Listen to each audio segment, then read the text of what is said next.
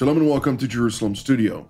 When Israel looks north towards the two neighboring countries yet to sign peace agreements with the Jewish state, it also looks to the east. That is, of course, because whatever happens in the frontiers with Syria and Lebanon is inspired and even directed by the Ayatollah regime in Tehran. That is why Israel takes a holistic approach to its northern frontier, viewing attacks launched at its Galilee and Golan Heights districts as part of the Iranian-Israeli confrontation. What then lies behind the recent conflagration north of the border? To help us analyze it, we're joined from northern Israel by Major General in Reserve Gershon Ha-Cohen, who's an IDF Army Corps commander. Thank you for joining us, sir. Okay, thank you. Also joining us from central Israel is Brigadier General in Reserve Doron Gavish, who is the IDF's former air defense chief. Thank you for joining us as well, General. Thank you for having me. And with us in the studio, as always, is our TV7 editor-at-large, Mr. Amir Oren, who is the host of Watchmen Talk, Prowess and Play, and so much more. Amir, give us a broader understanding on Israel's current challenges amid the various developments, of course, vis-a-vis Israel's northern sector. So, as you said, we are talking about Lebanon and Syria. Many years ago, Lebanon used to be part of Syria. Then it came under Syria's control for all purposes. And now they are two separate nations, but they are influenced by Iran. In Lebanon via Hezbollah, in Syria because Bashar al-Assad needs outside support, which he gets from Russia, but also from Iran. Now, earlier this week, Prime Minister Netanyahu spoke about the Israeli security challenges, and he focused on the northern front, and in a very extraordinary case regarding Israeli policy over the last several years, threatened the Assad regime in Syria if it enables Israel's enemies in the Golan Heights or across the border from the Golan Heights to strike at Israel.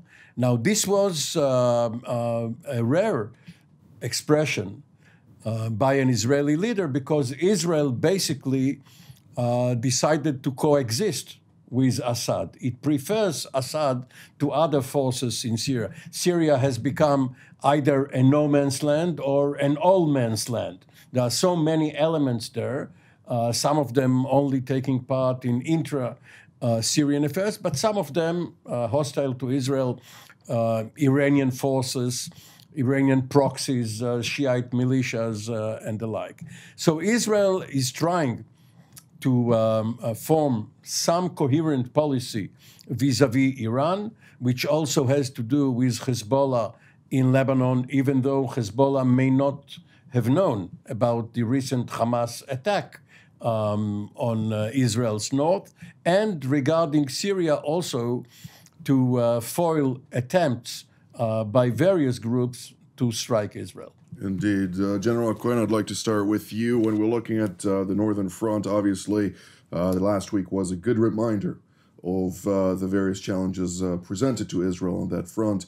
Nevertheless, it seems like with a lack of a coherent policy or a coherent strategy, focusing predominantly on I'd like to call it a bandage tactic of the campaign between the wars, it seems like operational successes do not really live up to the current expectations, and the deterrence that Israel enjoyed for an extensive period of time did not really provide for a true block of the latest altercations with the Assad regime, obviously at the behest of the Islamic Republic of Iran, trying to change the game or the name of the game in the various exchanges of fire that we saw. To what degree is this now a true new reality, or is the Assad regime still deterred nonetheless? No, actually, we are really facing a new reality that's demanding from the Israeli side to design a new paradigm of strategical approach. Basically, you spoke about the keyword, deterrence, actually we can really learn something very important regarding that word, deterrence. The Israeli deterrence is actually now captured in a catch, because with all the Israeli superiority of IDF, the main catch is the following tension. And Hezbollah and Iran are absolutely aware about it and trying to exploit it. The tension is the following.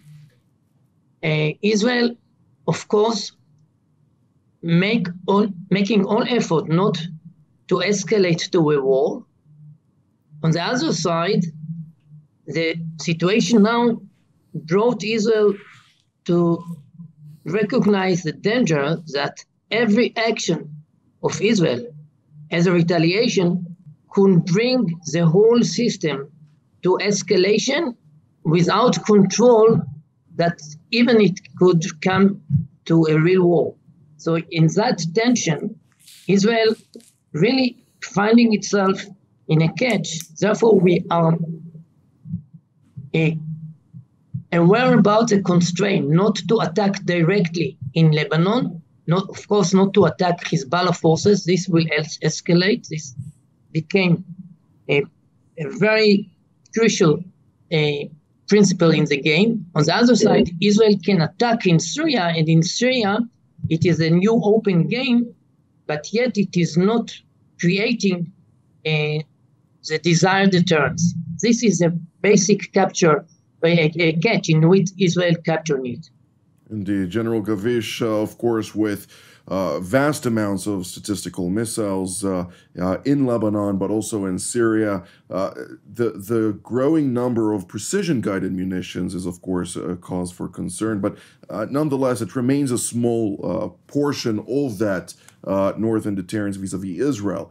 To what degree do you see, also in light of what happened last week with the various exchanges of fire, the Iron Dome aerial defense system, which you integrated into the IDF under your command, has, of course, had, once again, very impressive successes. Nonetheless, it was only a very small exchange rather than something that could truly overwhelm Israeli capabilities at such a place. Is this something that Israel's still working to ratchet up or bolster in the event of all-out conflagration? Well, of course, the Iron Dome or the defense of Israel is a part of, I would say, a greater strategy, which have a few pillars. One of them is our attack capabilities. The other one is deterrence, alert, and then the defense, which is a passive defense and an offense defense. So from an operational point of view, when we are looking on the way that Israel is fighting against missiles and rockets, we have to take in concern the full package, I would say, or the full strategy of how to fight them, and this is what we saw. We saw some attacks, and we saw some deterrence, I would say, ways of, or let's say this way, that deterrence or to trying to bring back the deterrence. It comes up with some actions and also some statements.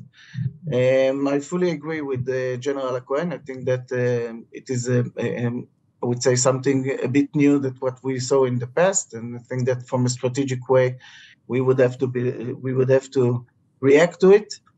The last thing that I think it's important to mention is that what we saw, and again, from the operational side, what we saw in the north was something that was tried by the Hamas, by the Palestinian organizations this time, from Lebanon, from Syria, and from Gaza. They tried to attack, let's say, from 3 different directions. And this is also something a bit new. But you are right, because from the operational point of view, we can't say that it was a success from their part, because most of the missiles were intercepted. We have to remember that what they've shot from Syria, one of them fell in Syria, the other one in Jordan. So it is not yet the precise missiles that we know that the Hezbollah have. This is something different. But there are operating from areas with the Iranians and the Hezbollah allowing them operating from those areas. And Israel is sending signals, as we mentioned before, to Syria directly this time, that we expect you to control what is happening in your area. Indeed. Mr. Oren, of course, next week on Tuesday, we will discuss Israel's multi-sector challenges, something that will provide also, with the help of both our distinguished panelists, General Ha-Cohen and General Gavish, a more holistic overview of the various challenges at hand. But when we're looking at the northern front, what you also touched on in your introductory analysis or overview is that Hezbollah was not aware that Hamas is going to fire those 34 rockets from Lebanon, from Shiite-controlled territory into Israel, something that caught it off guard. Was this an attempt by the Islamist Hamas organization, with certain diminished coordination, of course, with Palestinian Islamic Jihad, to somewhat tighten the ranks between the so-called axis of resistance, how they call themselves, all those forces that seek to combat Israel? I can give you a definitive answer, perhaps. Now, you talk about tightening the ranks. Even within Hamas itself, the ranks are not so tight. You have Salah al-Aruri, who went to Lebanon to meet with Hassan Nasrallah, or Ismail Haniya. Salah al-Aruri was kicked from Turkey and lives today in Beirut. That's right. So you have Aruri and Haniya, and you have Mohammed Def and Yahya Sinwar in Gaza. They are not necessarily on the same page. You have at least 4 major players in the leadership of Hamas, each pulling a bit to another direction. But yes, perhaps it was a crude attempt by someone in Hamas to draw Hezbollah in. Hassan Nasrallah did not like it. He did not like either of the two possibilities, that he all of a sudden decided to launch a campaign against Israel, or that he was not aware of what is happening under his nose. So we will see whether Nasrallah now manages to impose some order and discipline. However, the word deterrence, the term deterrence that all of 3 of you have used, has been spoiled in the Israeli strategic jargon. When Prime Minister and Defense Minister Ben-Gurion spoke about deterrence, he meant an Israeli attempt to deter Arab armies from launching full-scale war. There was really no effort, because it was futile, to deter Arab gangs or Arab individuals from launching terror acts. Some of them were infiltrators who wanted to go home to the villages which they left under voluntarily or under duress in 1948. There was no real possibility of deterring the neighboring governments from doing anything about it. What Israel tried to do in the 1950s was to put pressure on the Jordanian army, for instance, so that it will try to block the border. Deterrence was supposed to be kept for existential threats, for full-scale invasion. Invasion at the time by ground forces was the major threat. This was before the rocket and missile age. And Israel has spoiled it all by reacting. For instance, in 2006, the attack and abduction of soldiers by Hezbollah on the Lebanese borders caused Israel to react in such a way which started the war. But it was Israel's decision to react. Israel could have decided not to retaliate that very morning and escalate into a war. Now, earlier this week, what we had in the United States, in Kentucky, was the Louisville attack. 5 or 6 people were killed. This is similar to a major terror act in Israel. But Israel finds itself, for some reason, having to take it as a major national security concern. It is not. It is personal security, current security, not a basic security issue. And Israel must rethink its policy. Well, I think the Louisville attack, if we talk about that particularly, was conducted by a psychopath with psychological issues. Here in Israel, predominantly, it's conducted by psychopaths for nationalistic motivated issues. No, but also in the Arab sector, you have passion killings or some other revenge killings every week, and we which the security establishment here differentiates. Yes, no. In the Arab sector, Arabs against Arabs in Israel. Of course. So it's a fact of life. Since time immemorial, people will kill, whether for national or religious reasons or for personal motives. And Israel shouldn't look at each terror act in the West Bank or even in Tel Aviv as a major national security threat. Indeed. Well, obviously, public opinion does have to do a lot with yes, but the perception of deterrence. It is not deterrable. Indeed. General Cohen, I'd like to ask you from your perspective, when you look at the Northern Front, what are the key elements that challenge Israel at this stage that need to be addressed immediately rather than the medium to long term? And just I'll follow what was just emphasized by Amir. We must take aside an action of freedom from that concept of deterrence. Actually, we are too much inside that stupidness of that concept, because not everything could be managed by that concept. For example, in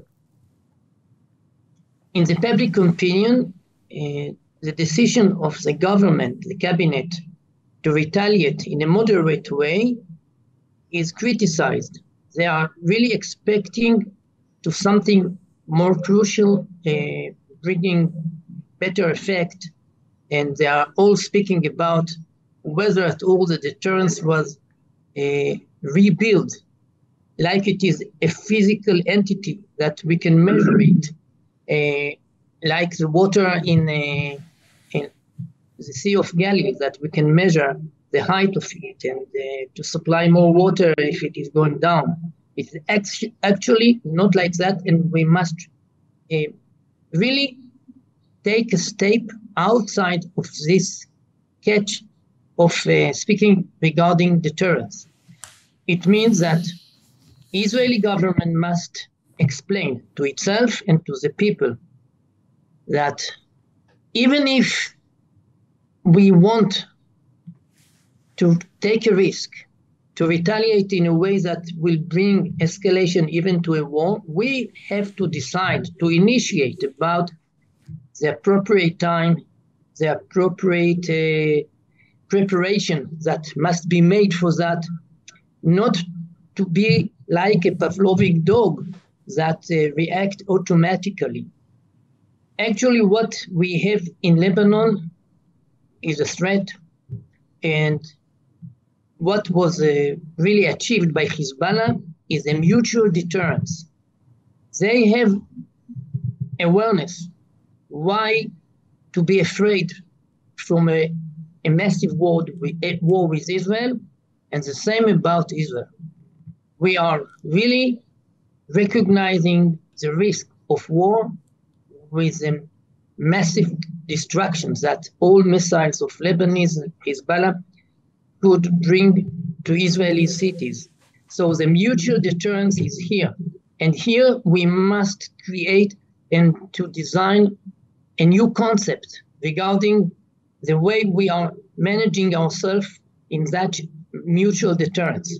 Therefore, the role of Hamas in Lebanon, making a new turn to the story, because with the mutual deterrence between Israel and Hamas, and new actors that entering to the system.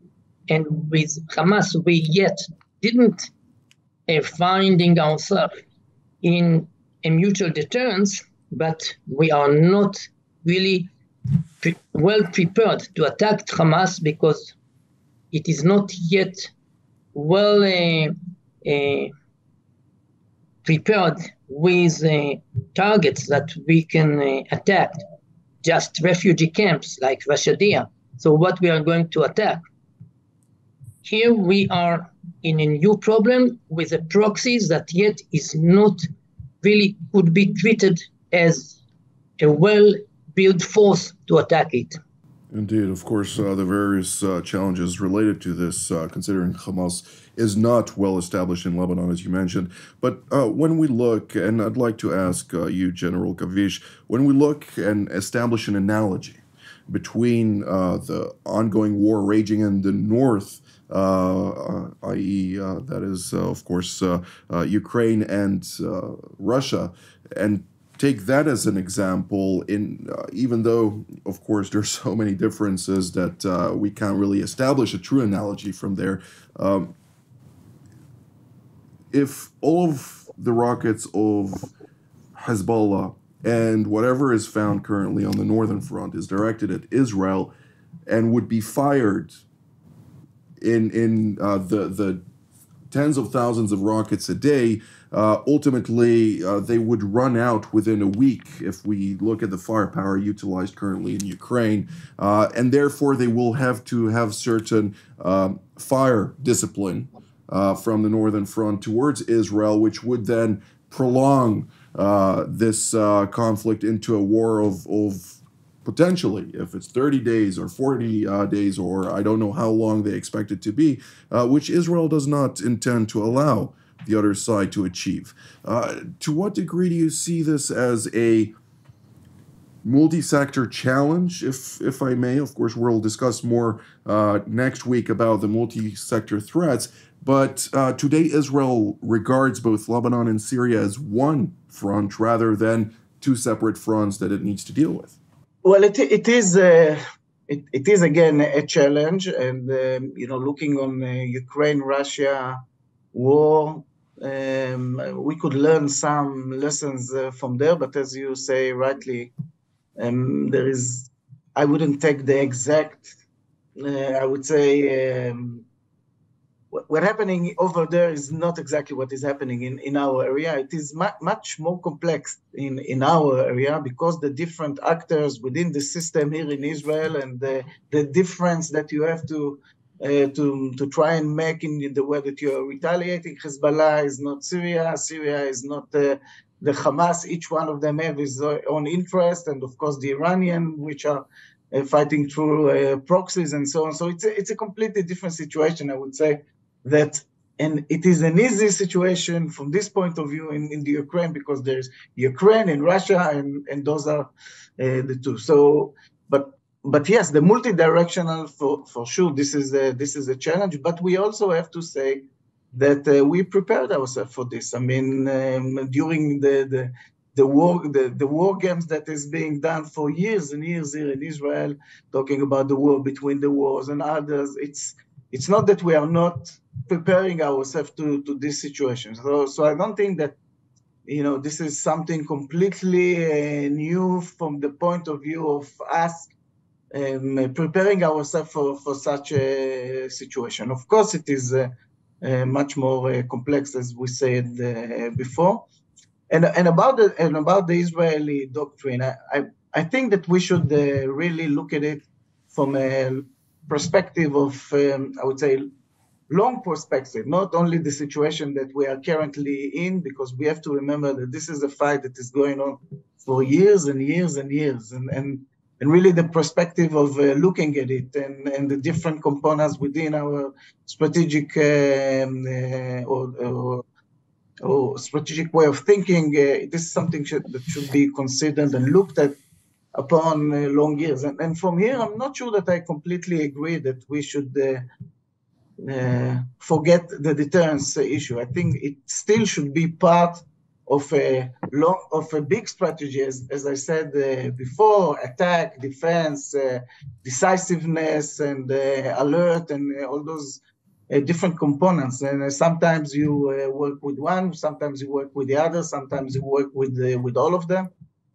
But going back to Clausewitz, we all remember that the fight is only part of the politics, and we want to keep this area quiet as much as we can. I don't think that we have any aspirations, or we believe that peace could be done with the Hezbollah or with Syria in the situation that we are in, and not with the Hamas. So we have to, I would say, to see how do we contain this situation, and it's a hard decision because we could engage into a full-scale war and ask ourselves, okay, what do we want to gain? I mean, are we going back to square one? Or do we understand that this is the situation around us, and now let's try and contain it? By the way, I think that, again, talking about deterrence, what happened a year and a half ago in the Gaza Strip was Israel changing the paradigm, because we were the one that decided on our time, on our terms, to engage a short campaign in Gaza, which I think was a successful one. Indeed. Well, we'll discuss more on that. Unfortunately, we have run out of time, General Ha-Cohen. Of course, General Clausewitz knew what he was talking about, but I'd like to... One word regarding Netanyahu's threat to Assad. The Russians will not like it. Indeed. Well, this is all the time that we have for today, so I'd like to thank General Ha-Cohen, General Gavish, and Mr. Oren for being part of today's panel. And I'd like to thank all of you at home from here in Jerusalem. Until next time, Shalom.